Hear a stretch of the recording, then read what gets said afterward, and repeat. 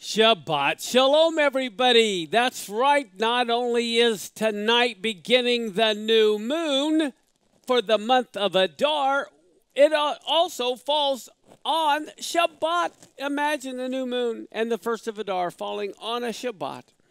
I can't help but think of Genesis chapter 1 and verse 14, where God said, "Let there be lights in the firmament of the heaven to divide the day from the night." And then he says this, "Let them be for signs and for seasons and for days and for years."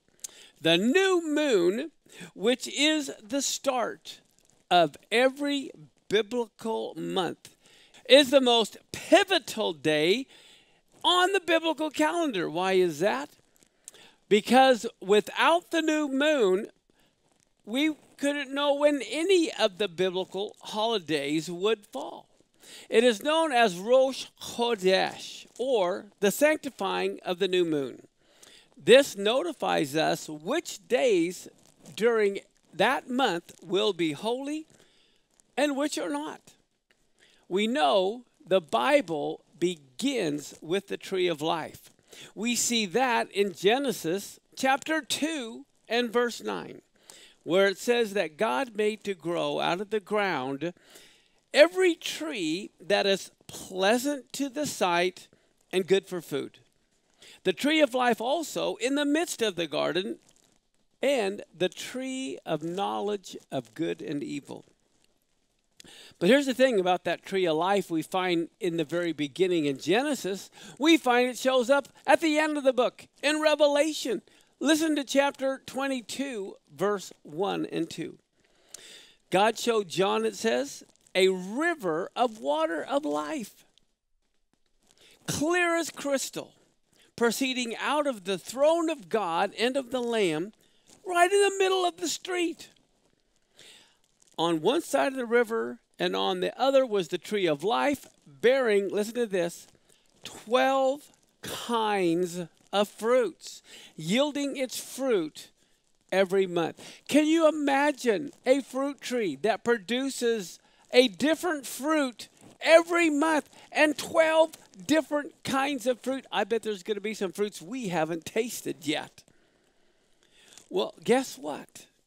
Here we see when it says every month, the months won't be based on January, February, March, every new moon. So we see during the millennial reign, every new moon will be honored even by the tree of life, as it knows that is when it is to produce a new fruit. Listen to this. During the millennial reign, it says in Ezekiel chapter 46, verse 1.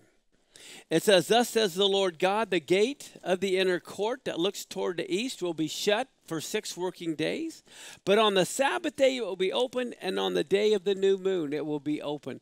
Can you imagine? The new moon is going to be honored every month for 1,000 years during the millennial reign. Well, how about when the millennial reign is over? We have a new heaven and a new earth and a new sun and a new moon. Listen to this. This is from Isaiah chapter 66, verse 22 and 23. It says, God is declaring, "For as the new heavens and the new earth, which I will make, shall remain before me, says the Lord."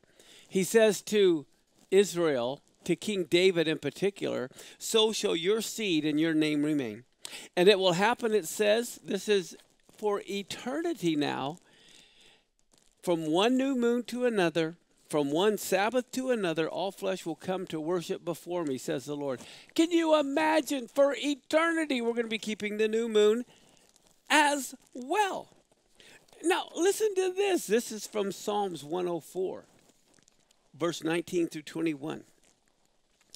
Just like it says in Genesis, here in Psalms, God says, or David is speaking, and he says, "God made the moon to mark the seasons. The sun knows it's going down. You made darkness, and it is night. wherein all the beasts of the forest creep around. The young lions are roaring after their prey, and they seek their food from God. Wow. God made the moon to mark. The word seasons there is really the appointed times. As a matter of fact, on Psalm 81, verse 3 and 4, it says we're to blow the shofar at the new moon and at the full moon for our feast day. That's referring to the Feast of Passover, unleavened bread, and the Feast of Tabernacles. It says it's a statute for Israel and ordinance of the God of Jacob. So here we are. I'm going to attempt to blow the shofar. This is one of the special shofars. It is called a Jacob sheep shofar. If you remember when Jacob was, arguing with Laban over whose sheep were who, and there were these spotted sheep. That's what this sheep horn comes from, one of those. I don't know if you can see the little sticker there.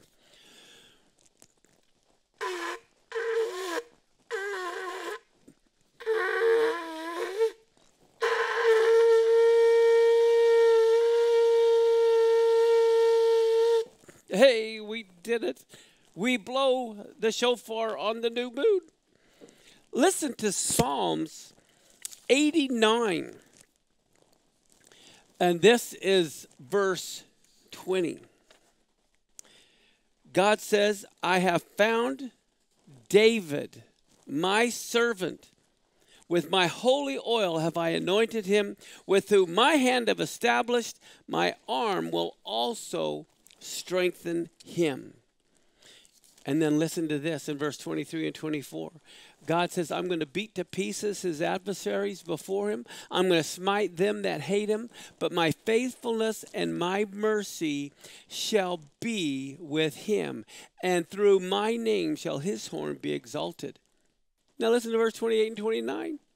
God says, forever I will keep for him my mercy, and my covenant will stand fast with him. His seed also will I make to endure forever, and his throne as the days of heaven. And then it goes on in verse 33 through 37. God says, nevertheless, my loving kindness I will not utterly take from him, nor allow my faithfulness to fail. My covenant I will not break, nor alter the word that's gone forth from my lips. Once I have sworn to David by my holiness, I will not lie to David. His seed will endure forever. His throne as the sun before me. It will be established forever like the moon, even like the faithful witness in the sky. Do you know, every time when you look up in the sky at night and you see the moon, that is to remind you that God's promises to David will never fail or be set aside. As a matter of fact, in Exodus 12, verse 2, it says, this month is to be the beginning of your months. It's to be the first month of the year to you. And so Nisan was to be the very first month. This is when Passover is. And you go an entire year to the month of Adar that we're beginning tonight. That is the 12th month of the year. And what they would do, they would light fires on the hilltops that would be going all through Israel and then into Babylon and Egypt and everywhere. So everyone would know it is the time to keep the new moon. Now, my question is this. Do we make ourselves holy, or does God make us holy? Well, guess what? We're to keep ourselves holy after God has made us holy. Listen to Leviticus. This is chapter 20, verse 7 and 8. It says, consecrate yourselves, therefore, and be holy. For I'm the Lord your God, and you shall keep my statutes and perform them. I am the Lord who sanctifies you. So God is the one who makes you holy to him. And then we have to maintain that holiness. Listen to Leviticus 20, verse 26. You will be holy to me, for I, the Lord, am holy, and have separated you from all people, that you should be mine. Wow, God chose you. Now you need to keep yourself set apart now that he's picked you out of the crowd. Don't go running back to the crowd. Listen to Leviticus 18:30. It says, therefore you shall keep my charge that you do not any of these abominable customs which were done before you, that you do not defile yourselves, for I am the Lord your God. So it's important that we maintain our holiness, and the way we maintain our holiness is by keeping ourselves separate from the world, not jumping headlong back into it. So let's stand together and let's sanctify the new moon together. This is the prayer for the sanctification of the new moon together. May it be thy will, Lord, our God and God of our fathers, that you begin for us this month for good and for blessing. May you give to us long life, a life of peace, a life of goodness, a life of blessing, a life of substance, a life of physical health, a life in which there is fear of heaven and fear of sin, a life in which there is no shame or humiliation, a life of wealth and honor, a life in which we love Torah and fear God, a life in which the Lord fulfills the requests of our hearts for good. Amen and amen. Selah. Think about that. What a prayer. I'm so glad. This is such a phenomenal prayer to pray every month. Let's continue with our prayers.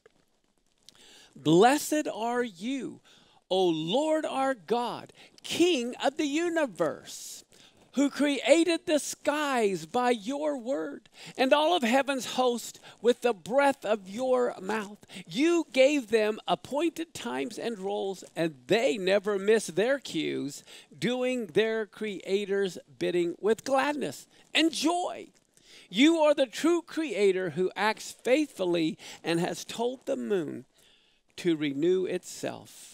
It is a beautiful crown for the people of Israel who are carried by God from birth and who will likewise be renewed in the future in order to proclaim the beauty of their Creator for his glorious majesty.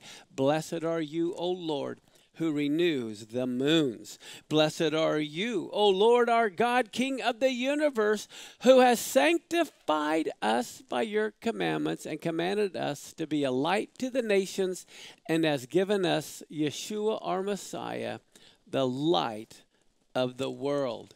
Amen and amen. You can be seated, and I'm going to do a quick teaching on the month of Adar. I want to start here with the month of Adar. You see this little Star of David. It's a bunch of Hamantash, and as I will tell you a little bit more about Purim. Those are one of the things that you want to make on Purim, celebrating what happened in the book of Esther, which we will get to shortly. But right now, I want to tell you which tribe is over the month of Adar. It is the tribe of Naphtali. That is right. Do you know Naphtali, one of Jacob's sons, he was considered Jacob's trusted messenger. Listen to Genesis 49:21. When Jacob was blessing his sons, he said concerning Naphtali, Naphtali is a deer let loose. He gives words of elegance. Well, guess what? Back then, they didn't have the Pony Express. They had the Deer Express. Notes were tied to the horns of deer, and they would be let loose. So they would run back to their natural habitat, and their friends would find the note and read it. They were thought of as the ones who would bring the good news. In Isaiah 52, verse 7, it says, how beautiful upon the mountains are the feet of him that brings the good news, that publishes peace, that brings the good news of good, that publishes salvation or Yeshua, that says to Zion, your God reigns.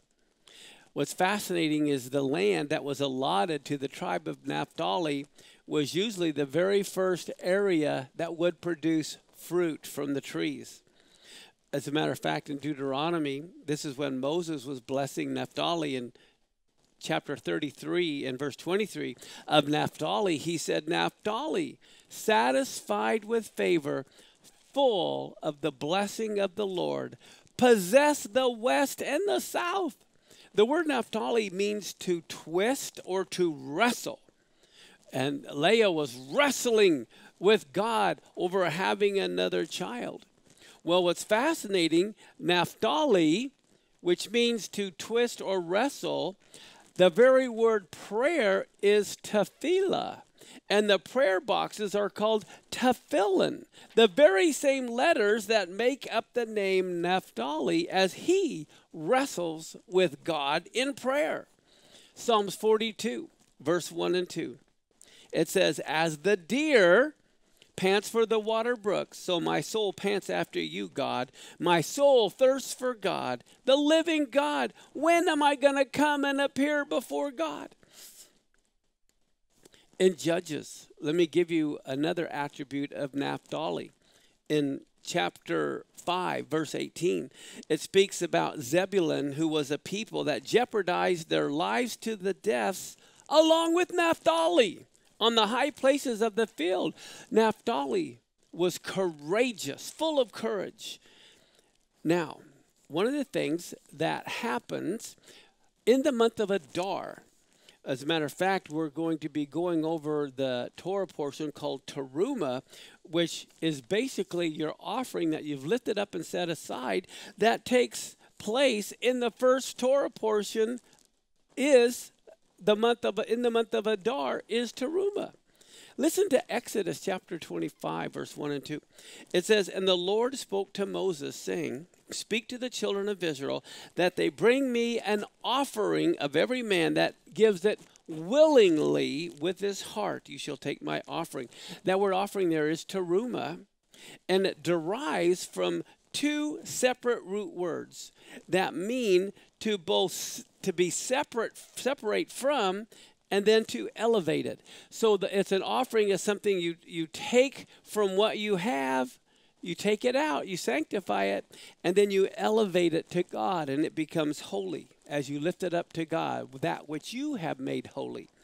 Now, in Ezekiel, listen to this in chapter 32, verse 1 and 2. It says, it came to pass in the 12th year, in the 12th month, on the first day of the month, that's today. Right now, this verse is talking about what happened today. It's the first day of the 12th month. And the word of the Lord comes to Ezekiel. As a matter of fact, you're going to find the word of the Lord almost always came to the prophets on the new moon. God said to Ezekiel, son of man, take up a lamentation for Pharaoh, king of Egypt, and say to him, you're like a young lion of the nations, and you are as a whale in the seas, and you come forth with your rivers and trouble your waters with your feet, and you foul their rivers. Isn't this interesting? In Ezekiel 32, God is judging the nation of Egypt on Adar 1, and I'm going to end here with what else he has to say about Egypt. I just wanted to kick it off because that happened today. Well, guess what? Here, the first of Adar falls this Saturday, February 13th, and it is also known as Shabbat Shekalim because they were to give the shekel as a temple tax to help maintain the temple. Listen to Ezra chapter 6. This is verse 14 and 15, talking about when the Jews were rebuilding the temple that had been destroyed by Nebuchadnezzar. And it says they built and they prospered through the prophesying of Haggai, the prophet, and Zechariah, the son of Iddo. And they built and they finished it according to the commandment of the God of Israel, and according to the commandment of Cyrus and Darius and Artaxerxes, king of Persia. And this house was finished on the 3rd day of the month of Adar, which was in the 6th year of the reign of Darius.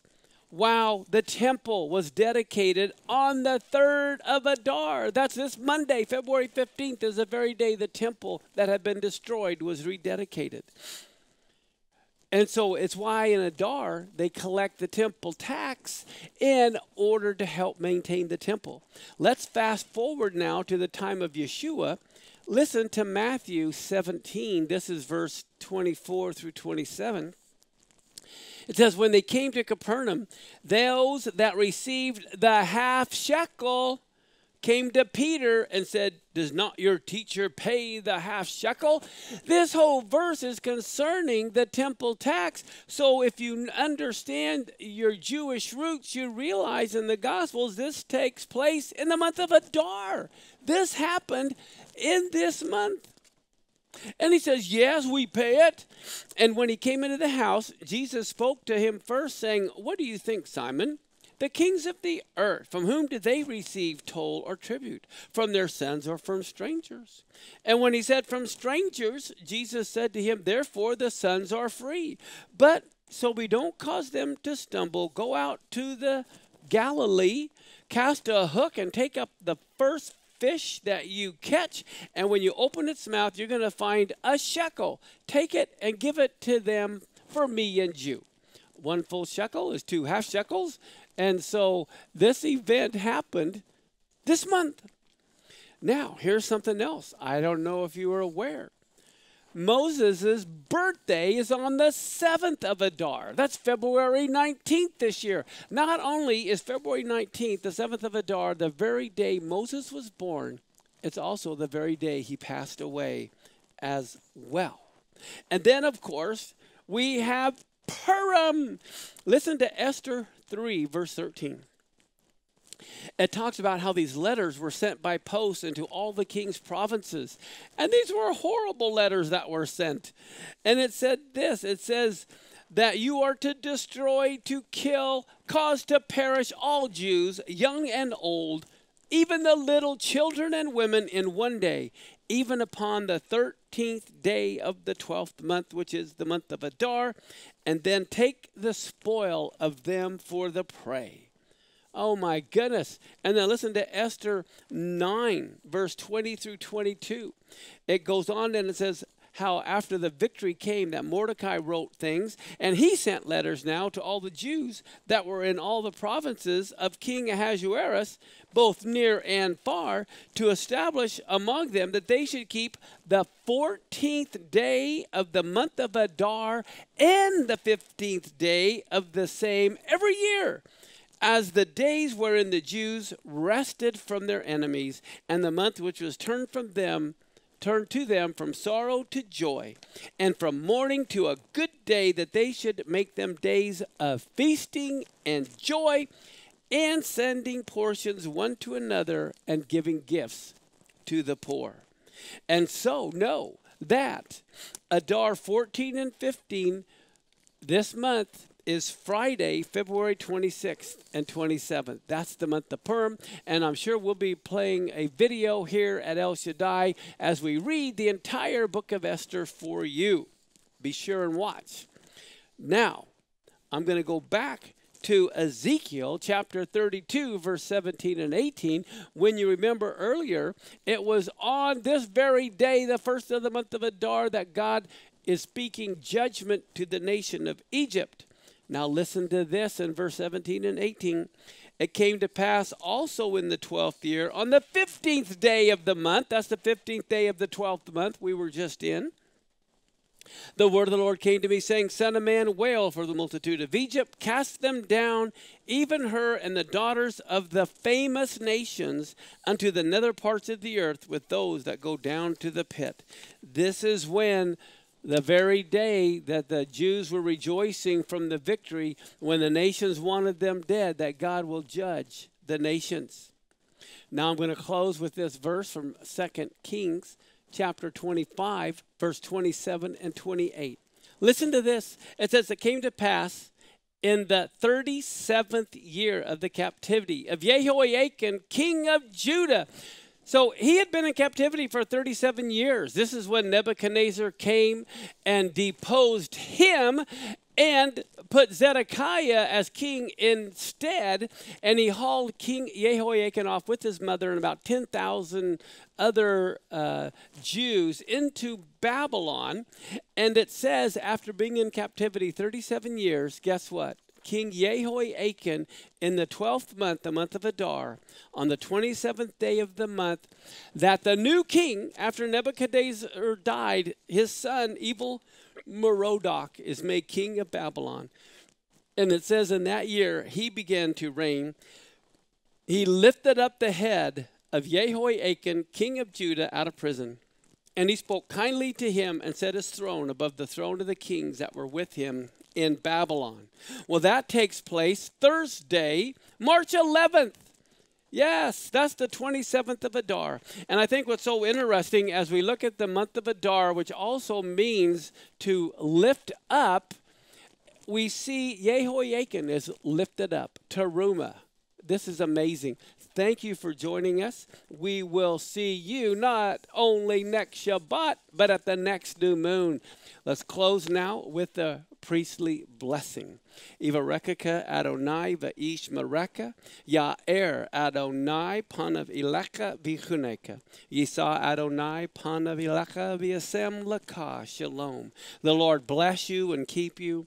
The Lord make his face shine upon you and be gracious to you. The Lord lift up his countenance upon you and give you peace. That great shalom that only he can give in that most wonderful name. Eyeh Asher Eyeh. Be blessed.